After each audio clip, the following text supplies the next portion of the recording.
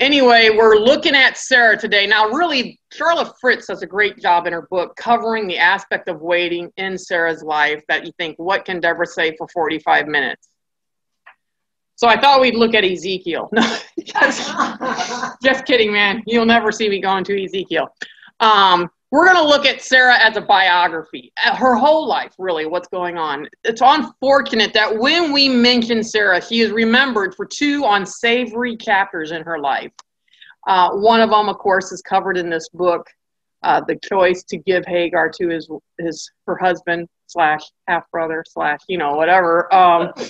And then the choice to the laughter. Like I asked a couple of people, what do you think of when you think of Sarah? Hagar and laughing. And so you could also say that she had another chapter that people remember her for, two decisions that had far-reaching effects, even to this day, where the U.S. is spending money and the UN is giving all their political attention to is the Arabs versus the Jews that we have going on. And it's because, first of all, she gave Hagar to Abraham and she conceived. And interestingly enough, it was Hagar who despised Sarah rather than Sarah despising Hagar. I always thought it was the other way around. Like, why is Hagar despising Sarah? Well, I had plans. I was going to do the great adventure. Now I'm pregnant. It's a very common mindset today that children are an inconvenience. And maybe Hagar had that kind of view, like, oh, this is an inconvenience. Now I'm tied down. Or maybe she was in love with somebody else. And now I'm a concubine to this guy. She was an Egyptian. So it's not like, so there's just a lot of reasons for Hagar to be a little bit despise Sarah for having conceived. But so Sarah's big mistake was giving Hagar to Abraham, and the second one is that she cast him out. And ever since that moment she cast Ishmael out, there has been bickering and battling throughout history ever since. You could say that Sarah is as far from the cross as we are today. She is 2,000 years on the other side of the cross while we're 2,000 years this side. And for 4,000 years, Ishmael and Isaac have been going at it. But though we might immediately think of, oh yeah, I know who Sarah is. She's the one that did the DIY project, and she's the one that laughed in unbelief. My Lord, being so old. Forget the fact that I haven't had that time of the month for the last 16 years. But, she's always saying, my Lord, being so old, kind of a thing. The New Testament mentions her 4 times and mentions her very heroically, favorably, holds her up for us as a role model in different areas, uses her as an allegory of the grand and glorious new covenant. Anyone who is free, anyone who has been liberated by Christ, it says, Sarah is your mother. Wow, that's a very favorable, and that's just the way the new covenant goes about its business of looking at our lives. Whereas we see sin throughout, you might have one flaw in your life, and I'm like, oh yeah, Sherry the liar. Why? Well, because she told me she was going to be there at 12:30, and she showed up at 12:35. The liar. Ever after, the liar. That's how we would view it, but God doesn't do that.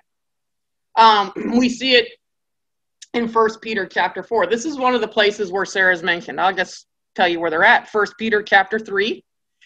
Sarah's held up as specifically to women, as a role model, but as Peter goes further down the chapter, he's held up to all of us of what it is he broadens out what he did to all of us. And that is to submit ourselves to one another. Women, submit to your husbands, and then further, and honor your husbands, and then further down it says submit one to another. So Peter broadens it out, and Peter demonstrates to us what God's grace, how God's grace can use us, even in our weakness. This is how it goes down. Peter, utter failure. We could say that. If we were going to define Peter by one act, it would be his denial. I can't believe it. It was just like to a fair young maiden, maybe 16-year-old, and there's a veteran fisherman, weathered, and And he's like, I don't know him. Bleepity, bleep, bleep, bleep. That ought to convince him, like, why was he so scared? What happened there? Utterly failed him, and yet God restores him. But he's restored, and as a result, he has a tenderness. So that when he writes his epistle, he's very tender to the Old Testament saints. How does he describe Lot? Lot, you know, the one that committed incest with his 2 daughters? You know, the one who was hesitant to obey the angel and flee Sodom? You know, the whiny Lot that says, that's too far. Do I have to go that far to escape destruction? I'm tired. He's just like, what's up with you, Lot? He gets drunk. And there's just so many things. And yet, how does Peter describe him? Righteous Lot. And what can we say about righteous Lot? And you're looking through the Old Testament trying to find, where is this guy, righteous Lot? And he says, you may not have seen it, but his soul was vexed within him. There are some people who are behaving in such a fashion, you're just like, seriously, are they even saved? But their souls are vexed within them. And Peter says, what can we say about righteous Lot, whose soul was vexed within him? Like, that's very gracious of you, Peter. And he says, I know what it's like to have that need. To someone look at me through that kind of eyes. And then he says, Sarah. He commends Sarah to us in 1 Peter chapter 3, and he says, women, look at Sarah and how she goes, my Lord, being so old. Look at how she, we get the story in Genesis chapter 18. There's these 3 strangers that come waltzing across their turf, and Abraham invites them in, and they get to talking, and it says, you shall have a son a year hence. And Sarah says to her, I don't know if it says it to them. She's in the tent. She fairly well could be to herself under her breath. How can my Lord, being so old, ever have a son? And she laughs in unbelief, mockery, maybe bitterness, maybe hardness. How many times have I heard about this covenant, this promise of a nation? And so she's laughing in unbelief and hardness. And so Peter takes that phrase, how can my Lord, being so old, conceive? This is ridiculous. And God in heaven says, you know what? There's nothing the angels are saying, that's terrible. There's nothing salvageable out of that. There's nothing worth saving. And God takes out, look at that. She called Abraham Lord. And the angels tap on his shoulder. Yeah, but it's patronizing. She was mocking him. She was complaining about his age. Well, has she considered her womb? That was the... Yes, but I think we can save that word. And he puts it in the epistle of Peter, and he says, women, emulate Sarah and how she called her husband Lord. How she revered and honored her husband with that one phrase. Of all the examples of revering your husband, you pick that. Well, that's all Sarah gave him. I mean, you look in the Old Testament, everything she's saying is negative, and it's like God's looking through the sands of our life and what we've contributed. And he's like, look at this, a needle in the haystack. I can sew something with that. And that's just the eyes of grace. That's what the New Testament does. The way you'll be hard pressed to find a sin of an Old Testament saint mentioned in the New Testament. The closest you get is Rahab the harlot. But that's her middle and last name. It's just like Rahab the harlot. Ruth had that problem too. Ruth the Moabitess. Well, so New Testament is very gracious to it. So you have that in 1 Peter chapter 3. You also have her mentioned in Romans 9:9, where she's basically demonstrating for us the sovereignty of God in selecting. It is always, we shouldn't get bogged down on this idea of God electing or selecting. He selects us. All of Genesis is about God choosing this family, God choosing that person, God choosing this nation to be a witness. He chooses the church to be a witness to the world. And back in the day, he's choosing Sarah. She played a very pivotal position. And it's not necessarily chosen to salvation, like he chooses who gets saved and he chooses who goes to hell. It's not what he was doing in the Old Testament. He choosing people for a role. And he says, I choose Sarah for a role to be the mother of us all. It's always supposed to be the firstborn. you know, but lo and behold, you got the Cain and Abel issue, and Abel was preferred. And then it became Cain and Seth, and then Seth gets preferred. Japheth is the older, and lo and behold, Shem is getting picked. And Jacob and Esau. Jacob was not the firstborn. Isaac and Ishmael. Isaac was not the firstborn. So over and over again, it's like God is breaking the rules. God is picking the underdog. He's always going against Tom Brady. Wait, no, he's not with the Patriots anymore.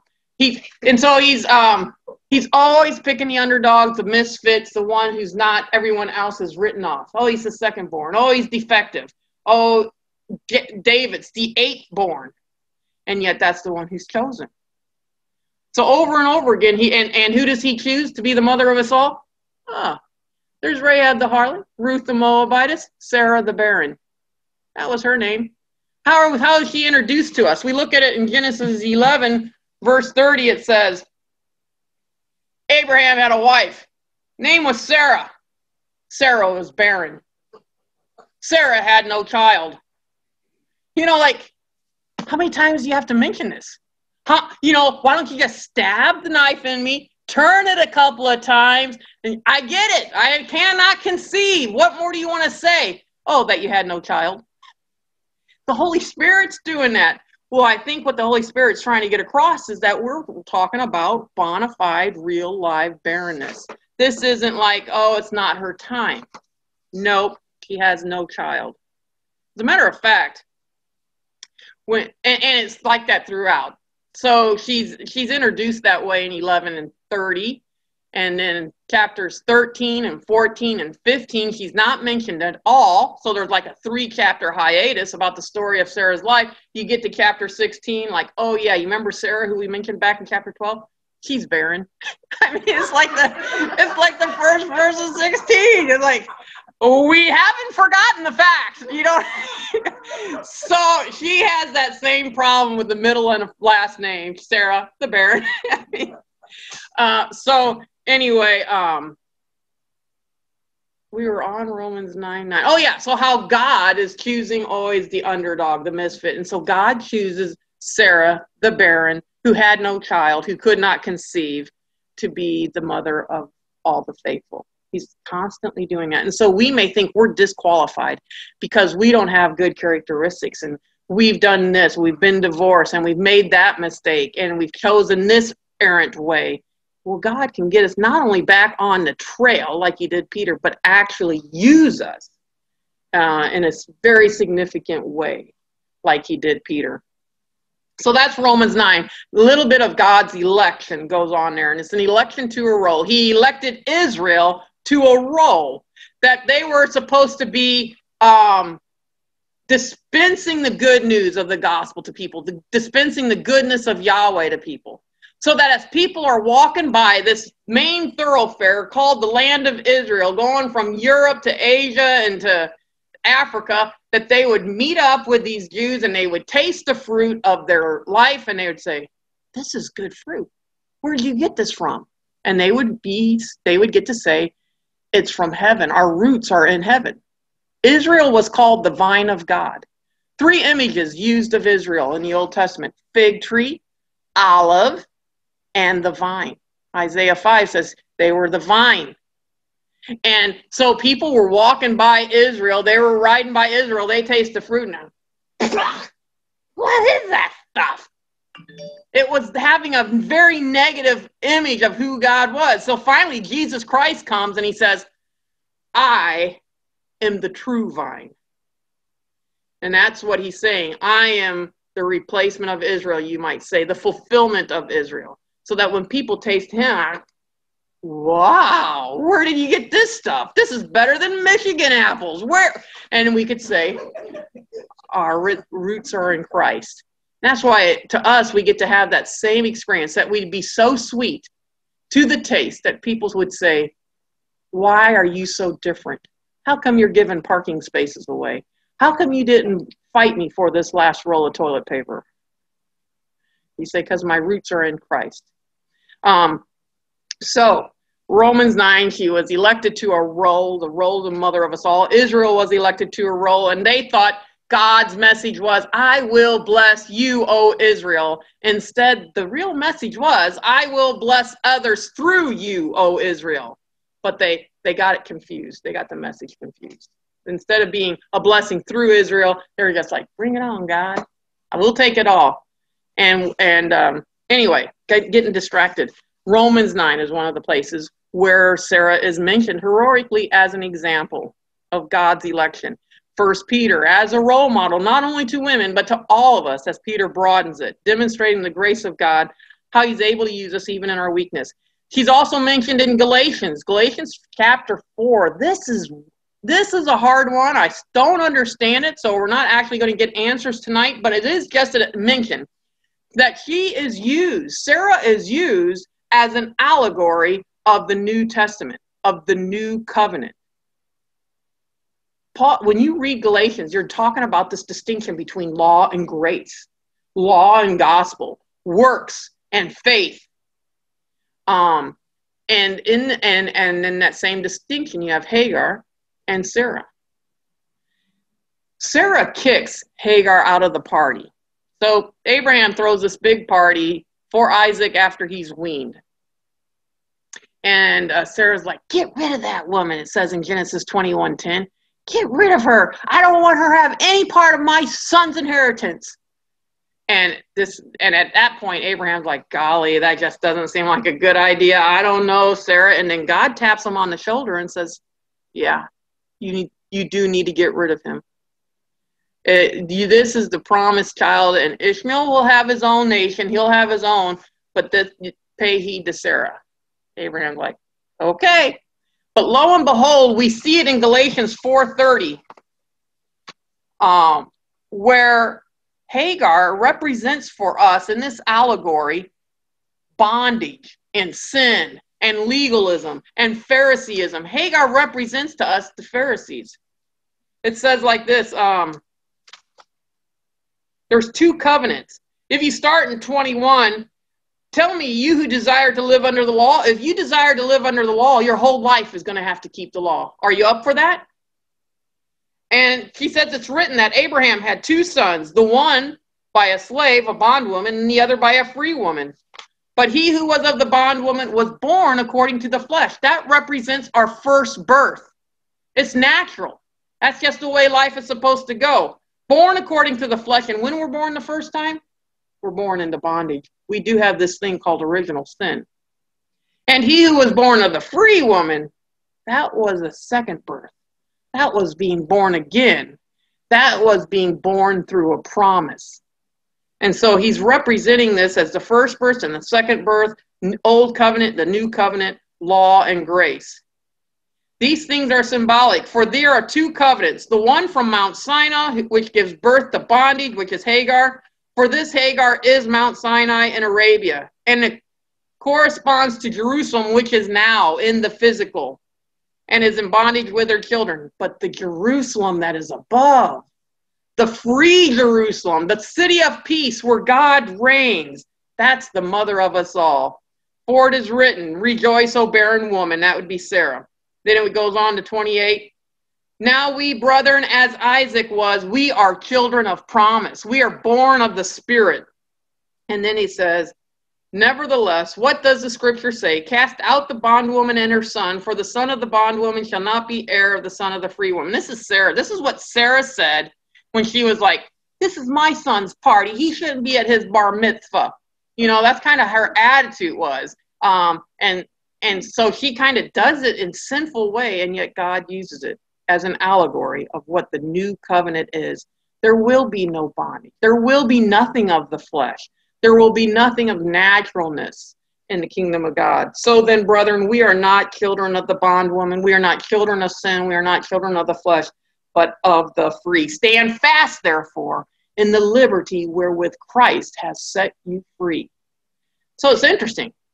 Of all the people to use to represent the new covenant, let's pick this. Okay, nobody here gave her a grade higher than C. One person even gave her a D. And so it's like, let's use that dropout student as an example of what the great and glorious gospel of the new covenant is.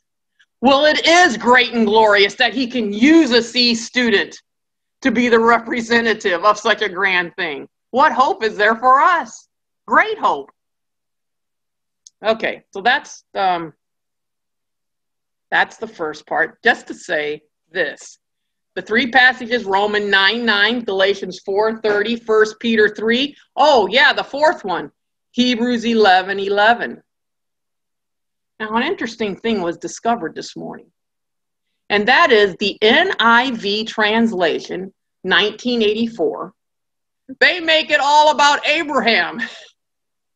When you read Hebrews 11 and the people that are mentioned in there, you just have to ask yourself, of all the things about Noah and about Joseph and about Jacob and about Abraham, why do they pick the particular incidents to accentuate their faith?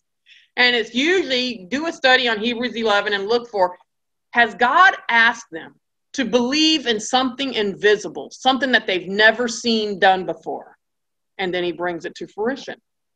Has God asked Noah, who has never seen a drop of rain fall from heaven, to build a boat in preparation for a drop of rain to fall from heaven? He's asking Abraham, he's asking him to leave Ur of the Chaldees and go to a city that he never sees. He doesn't know where he's going. And so throughout Hebrews 11, you'll see that the acts that are accentuated are believe in something that you haven't seen. Will you take God's word for it, even though you've never seen it before? God makes visible things out of invisible things. The earth was void and empty. There was darkness, and the Spirit of God was hovering over it. Vastness. Then God said, and visibleness became. So that's what's going on in Hebrews 11. That's the whole thing about the visible and the invisible and all that. By faith, don't read the NIV on this. By faith, Sarah herself received strength. Have you ever had a time in your life where you're discouraged, down in the mouth, nothing is working, all seems hopeless, 35 years waiting for this promise of God? Every month, the cycle comes around and you think, I'm not pregnant. Finally, the cycle dries up altogether, and the scripture says it's as good as dead, and all hope is lost. Don't you find it hard when you're in a discouraging time, you're unemployed, and your relationship has broken up, and you're facing financial, to receive strength? By faith, Sarah received strength. Can you receive encouragement when you're down in the mouth? Will you accept a little financial help when you're in a crisis of funds?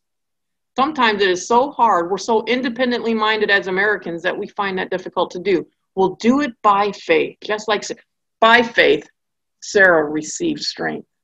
Why?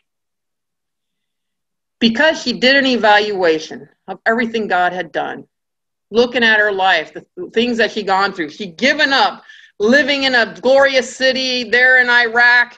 She was an Iraqi, not a Jew, by the way. She was there in Ur the Chaldees, living nice and good, and then she becomes a nomad, never to see a house again. Why? Because God called her.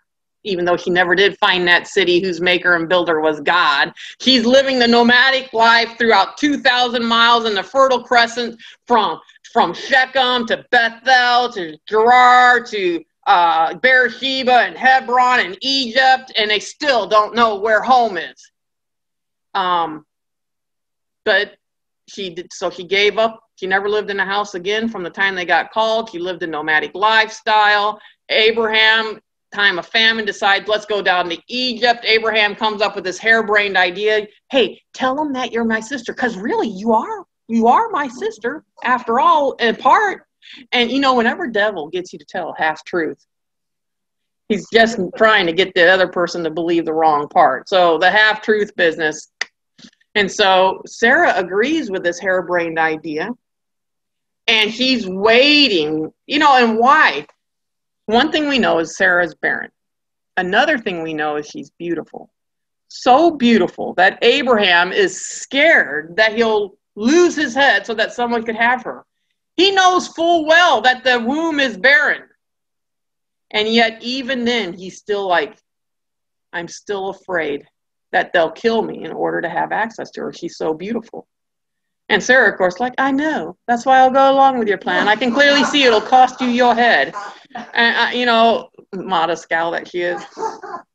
And she probably said, oh, my Lord, that is the most ridiculous thing I've ever heard. Again, saying my Lord, though.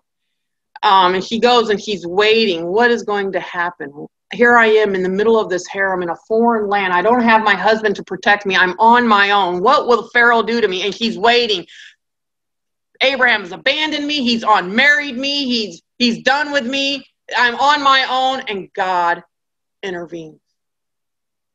Not only does he intervene to rescue Sarah, but he intervenes by making them very, very prosperous as they leave Egypt. No more famine for them. Don't you wish you were more creative in your sin? You know, me, I've wrestled with the same sin all my life. You know, like, why couldn't I be like tempted to pickpocket? Or you know, are tempted to make a heist like Ocean's 11, are tempted to speed 101 miles an hour down Highway 370, or why can't I do some fun sins? You know, it's always the same uncreative sin. And it's the same problem with Abraham too.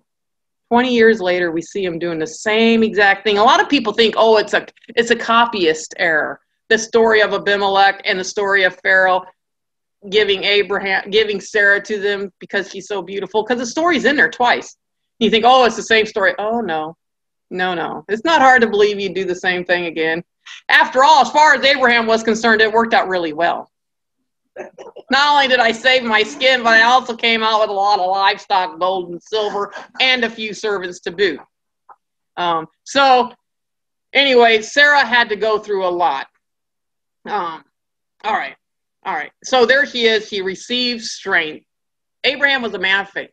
Goes on to say he was a man of faith, strong in faith. Sarah was not so strong. She was a wavering in faith. She laughed in unbelief, like, my Lord being so old, this ain't going to happen. Everything you read in the Old Testament is kind of negative until she finally gets the prized possession of a son. You're like, wow, she's a negative Nilly. And so, but yet, even in that wavering faith that was a little bit weak, she received strength. Why? Because God's purposes rested on it. Because Abraham was strong in faith? Because yours and my salvation depended on it? No, that is not why he received strength in this difficult, depressing time. He evaluated God, tallied it all up, and despite all the hardships, he said, he's faithful who promised. There's one thing I do know while I'm in this depressive state. God is faithful. God will provide. God can be counted on. And so it's as simple as that. I mean, it's as simple as that. It's just to say she might not have had the grand picture of things. We should have an invested interest in Sarah and her biography, because it's not just the hope of Israel that rested on her, but all the messianic promises rested in her. Your and my salvation is in this woman's womb. It's amazing. A couple of unique facts about her. She's an Iraqi.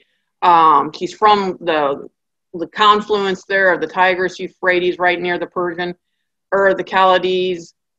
She's not Jew. Jew doesn't come along until Sarah has Isaac. Isaac has Jacob. And for great-grandsons, she has a bajillion, and one of them is called Judah. And that's from whence we get the name Jew. Now, she might be called a Hebrew because that means from on the other side of the river. So Sarah, the Iraqi, who was a Hebrew. You might say that. It's just to say this. God is constantly calling out the underdogs, the misfits, and the unqualified. She's 65 years old. The senior citizens get a call. And at 65 years old, they start the sojourn where they leave everything that's familiar. They leave their family. They leave everything that they've collected. Oh, my china set. Oh, my. You know how it is when you're trying to downsize your mother or your father and move them in. You're just like, oh, I can't get rid of that. Well, that's exactly what they were going through. And yet then they moved on to live a nomadic life. She had to live through the difficulty of famine, but even more dramatic and more difficult as it proved to be is she had to live through prosperity. Yes, it's true. When they came out of Egypt, they received livestock and gold and silver and slaves, and everything was prosperous. Just as a little tangent here, consider Lot. Lot is with Abraham and Sarah, and he comes with Abraham and Sarah out of Ur of the Chaldees. Abraham's brother was his father, and he died. And so Lot is fatherless, perhaps even motherless from the sounds of it. And so there's this lad without parents. And there's this parent, there's this couple without child. And so Abraham and Sarah bring Lot to their bosom and say, you will be as ours. You shall be our son. And so Abraham gets the call. Lot goes with them. Abraham and Sarah want to wrestle with this famine. They decide to go down to Egypt. Lot goes with them. Wherever Abraham and Sarah is, there's Lot. You could probably more accurately say wherever Sarah is, there's Lot, mama's boy. She's like, this is my joy. He is my heart. Well, they come out of Egypt and everybody is prosperous. Got so much. They think this was a grand thing, but prosperity isn't always grand. They have all these riches, and all of a sudden, not all of a sudden, but gradually, Lot's ranch hands are getting after Abraham's ranch hands, and they're bickering, and there's not enough grazing ground for all the livestock they have, which is as good as cash. This is the cash system of the day. That's why they know that Job was in the time of Abraham as a patriarch, because that's how they valued their wealth. It was in livestock.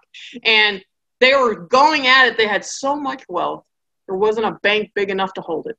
So Abraham says to Lot, and it sounds very magnanimous, and he is to be credited for this, but he says to Lot, you choose whatever area you want, and I'll go the other way. Sounds magnanimous. You separate from us. You go your way, we'll go our way, and we won't have any more bickering. We won't have any more rivalry. It's almost like America today. You be the southern part, we'll be the northern part, and we don't have to, everybody can move to whatever side they want.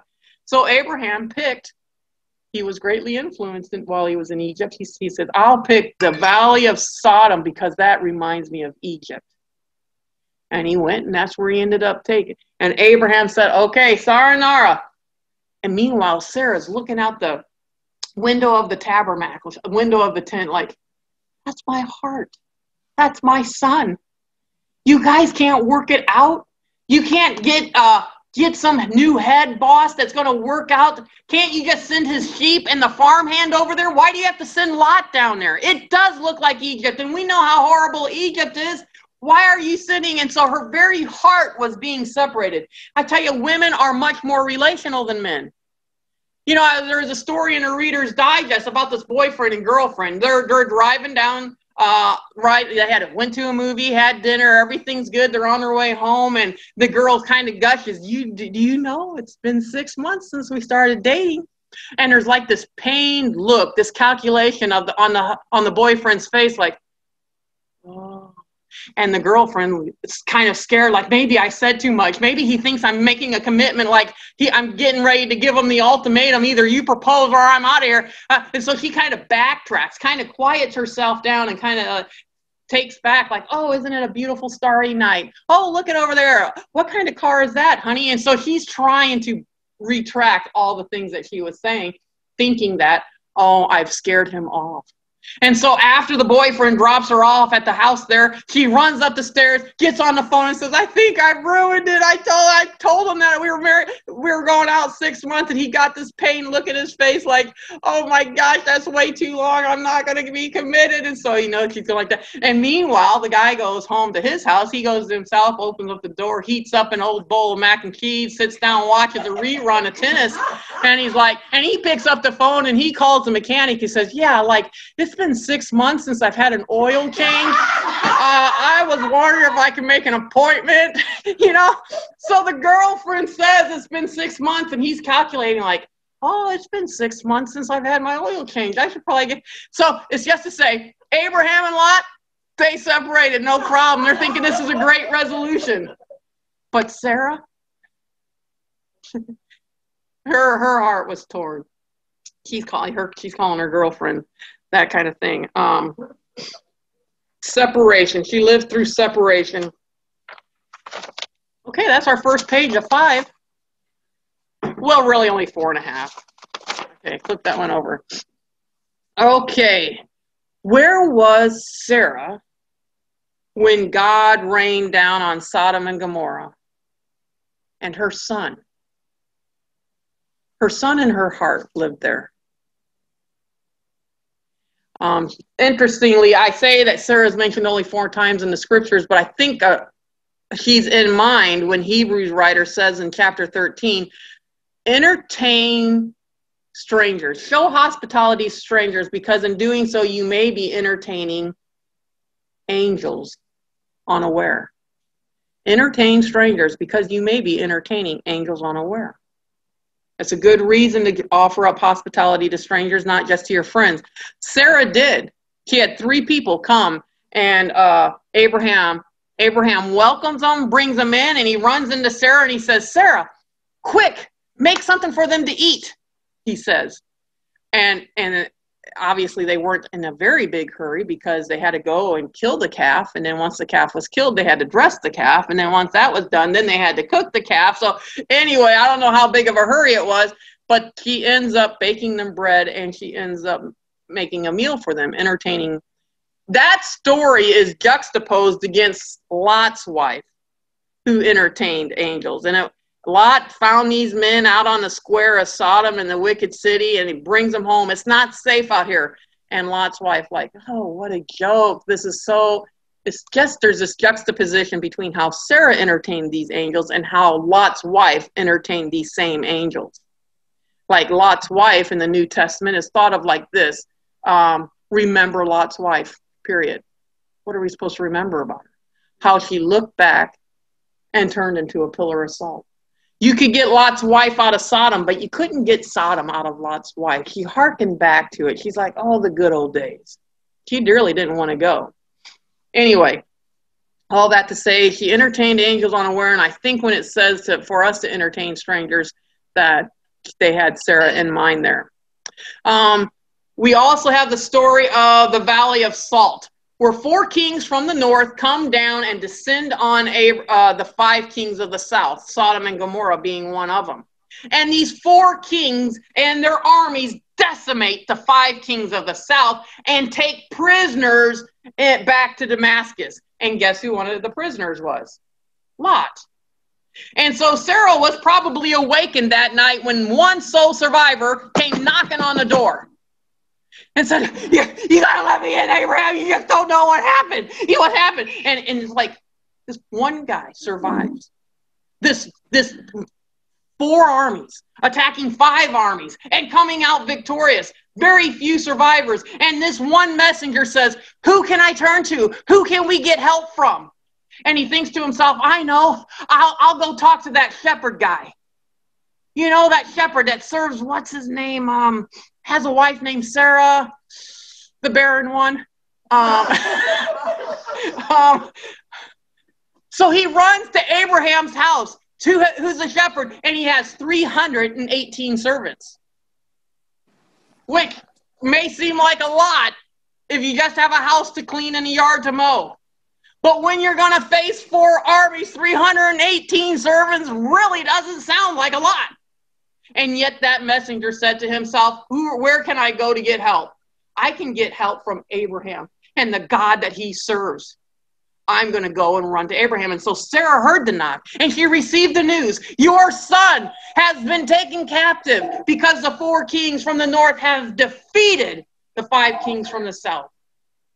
And so she had to hear that. And so Abraham's like, okay, round up my ranch hands. You know, the one who cooks the grub for the farms. Bring him too. He'll be very, like, who are these guys? They know how to brand cattle. What, you just think, anyway. So Abraham says, we're coming. And Sarah's like, Abraham, what are you going to do? What do you think is going to happen? You're going to go out and say a prayer? Let someone else do it. And instead, she watches Abraham and his posse ride off into the sunset to go get Lot and seek justice from these 4 armies that have invaded and defeated 5 other armies. And so she had to wait. Wait for his return. Is he going to make it home? Will he actually be able to do anything against the 4 armies and the 4 kings? What does Abraham know about fighting? He's down in Egypt afraid for his head. Sarah, could you tell him that you're my sister? Maybe save my skin. And now here he is. What? And so Sarah had to wait for these 318 to come back, whether or not they're. So God gave the victory there. You can read about that. Also, riding off with his posse. How many of us have, like when Abraham gets the call, he says, I've got to get transferred to Shechem. I've got to get transferred to Gerar. I got to get transferred to Bethel. Sarah follows them. And there's a lot of our friends that have actually had to go through that, and they've had to do it by faith. Where they lose a job and they go on to the next. They lose their friends and they go on to the next to follow their. So Sarah knew about that. And Sarah also knew what it was to send her husband off into battle.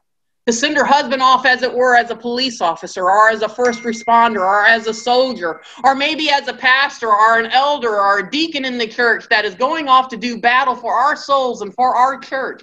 She knew what it was. What is he going to come back? Is he going to come back, and what will be the news? Another time that she had to wait is, what about the offering up of Isaac? Well, I'm going to assume that she knew that what Abraham was up to, what he was called to do. She's been with him. She's agreed to all his harebrained ideas in the past, and Abraham's thinking, I wonder if she'll agree to this one. Here we go. He gives it a try, and Sarah's like, let me make the lunches.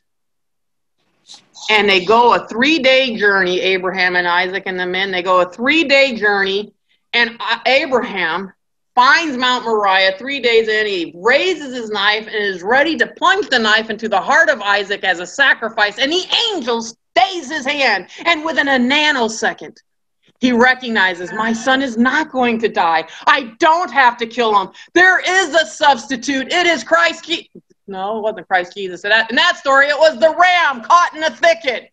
It was like our Christ Jesus that died in our place. And so Abraham's like, oh, I got to get out my cell phone and text my wife. She's going to be so excited.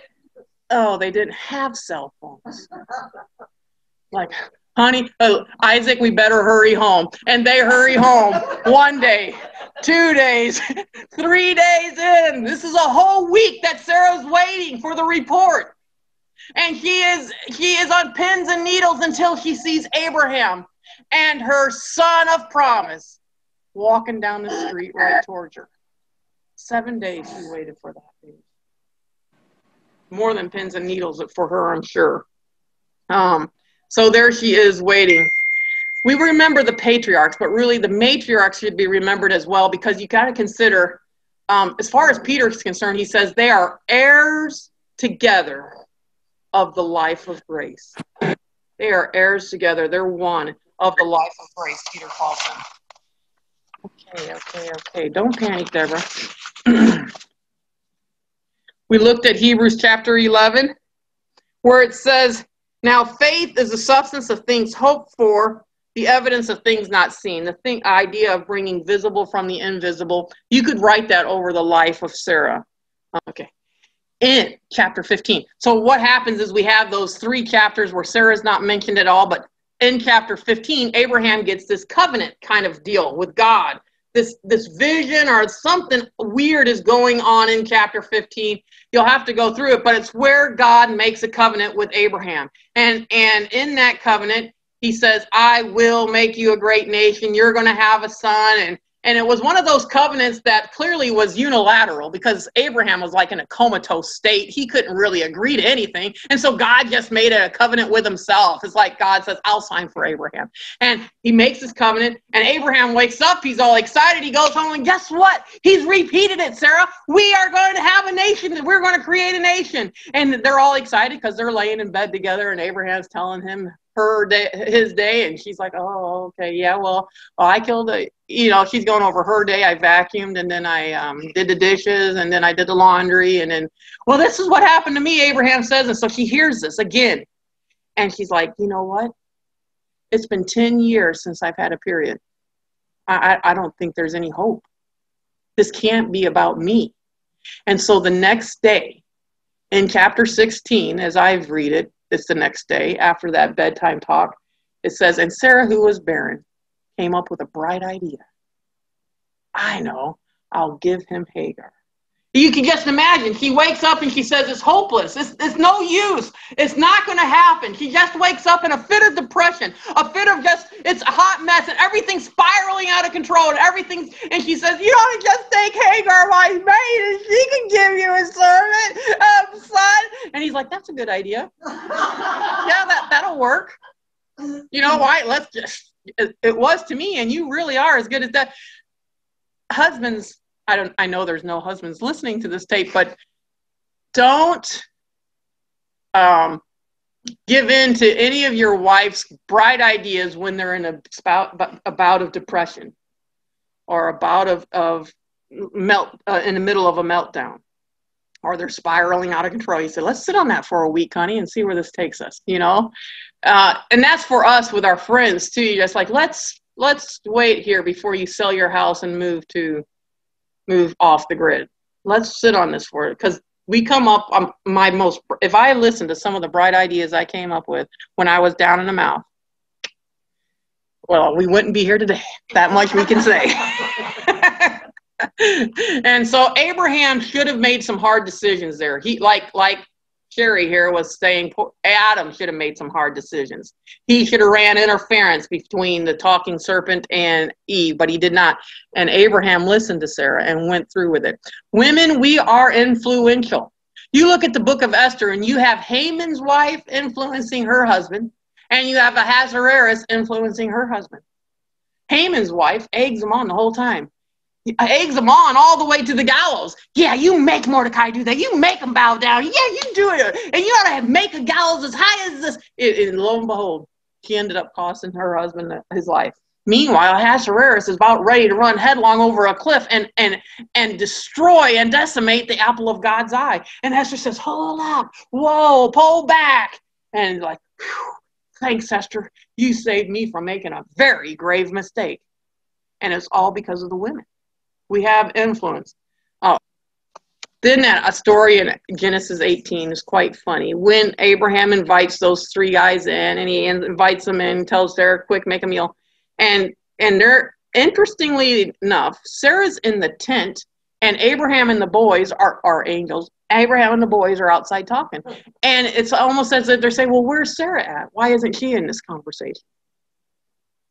It's the same thing that happened to Mary and Martha in Luke chapter 10. Mary's sitting at the feet of Jesus. Martha's in the kitchen, and Martha's like, why isn't Mary where women belong?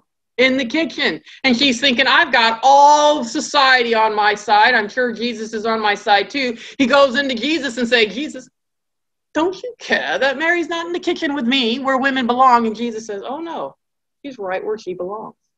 And so these angels ask Abraham, where is Sarah? How come she's not out here? And Abraham says, well, someone's got to do the cooking. She's in the tent, kind of a thing.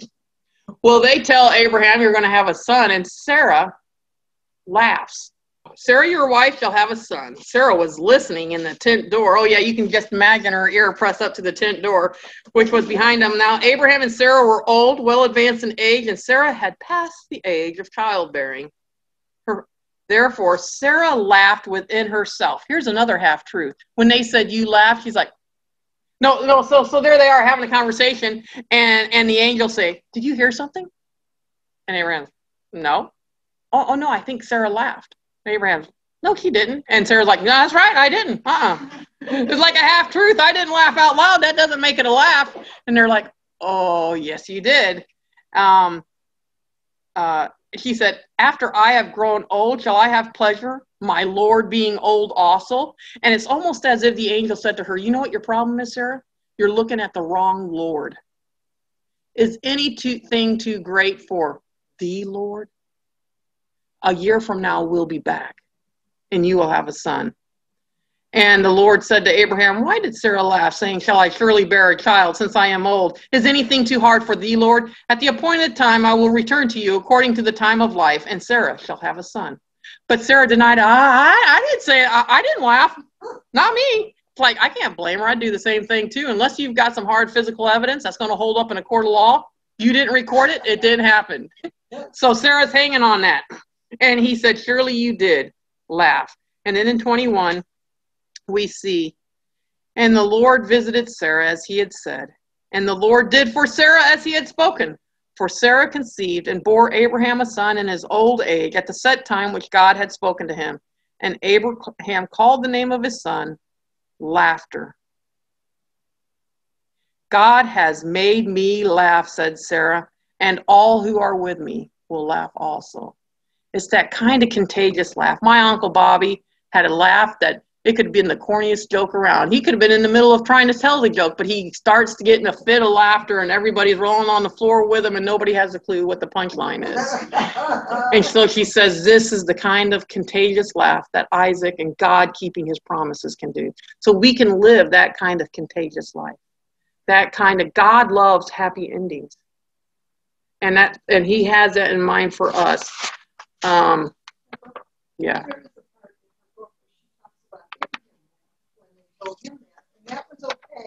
Yes. Well, Abraham didn't have the bitter. When Sarah laughed, she was kind of in a bitter, hard laugh. In the chapter before, God tells Abraham, "You're going to have a son." He's like, "Yeah, I can't wait. I got a boy on the way." And Sarah's like, "Yeah, right. Like that's ever going to happen." The scriptures are very mindful to point out that Sarah's laugh was one of incredulity and unbelief. And that's what makes 1 Peter all the more shocking, that they're using that phraseology that she used as an example. It's like, wow, even in the midst of unbelief, they're holding her up. Even in the midst of our unbelief, God can use us. So if her laughter had been like that of Abraham, I'm sure it would have gone well for her. Yeah, right. Like it was in chapter 21. So we'll bring this to a close. There's a lot more you can say about Sarah. God accepts us right where we are. Even in her laughter, God didn't say, "I'll find someone else." He didn't give up. So let's pray. Precious God, we do not like waiting. We don't like waiting at DMV. We don't like waiting at the drive-thru. We don't like waiting for packages to deliver. We don't like waiting for people who show up late for coffee meetings. And yet you even say in 1 Corinthians 11:33, wait for one another. That's how we can show we love one another, is by simply waiting. And so even in our frustration, we look to you and think, oh, the long-suffering patience of our God. How long you've been waiting for us to come around to your way of thinking, to seeing things through your eyes, to prioritizing and valuing lives around us the same way you do. You give us a directive, and this is what I do anyway. I sit there and calculate, is this a good choice? Is this really a good plan? I don't know, God. Have you considered alternative plan B? And yet you patiently wait until we come around. Lord, I pray that you would work that same long-suffering, joyful patience in us. Joyful patience. Not just suffering long, I'm going to put up with you, but the kind of like, I'll gladly wait. Take your time. Do what you need. I will be here. We think of how Hosea does that, how he gladly waited for Gomer. And so, Lord, we pray, work that in us, that we can bear patiently with circumstances, that we can bear patiently with other people around us, and that really we can even bear patiently as we deem it with you and your timing. You do all things well. We confess it to be so. We look at how our own do-it-yourself projects, and we just pray, Lord, protect us from our own do-it-yourself. Protect us from going our own way. Help us to hear your heart only, that we would press in, put our head upon your breast, our ears hearing your very heart, say, where you lead, that's where I want to go. I don't want to go to the right or to the left. Show me your way, O Lord, and I will walk in it. That's what we desire to pray. Lead us by thy Holy Spirit. Thank you for Sarah. Thank you for making her so much like us that we can relate to her on every point. As we study Hannah this week, have it be so that we can learn more of ourselves and more of you in it as we do our homework. Thank you, Lord, for the freedom we have here. May we take advantage of it. Not take it for granted, but utilize it to know you more. We love you, Lord Jesus, and thank you for sending your great Son for us and paying our price. Amen.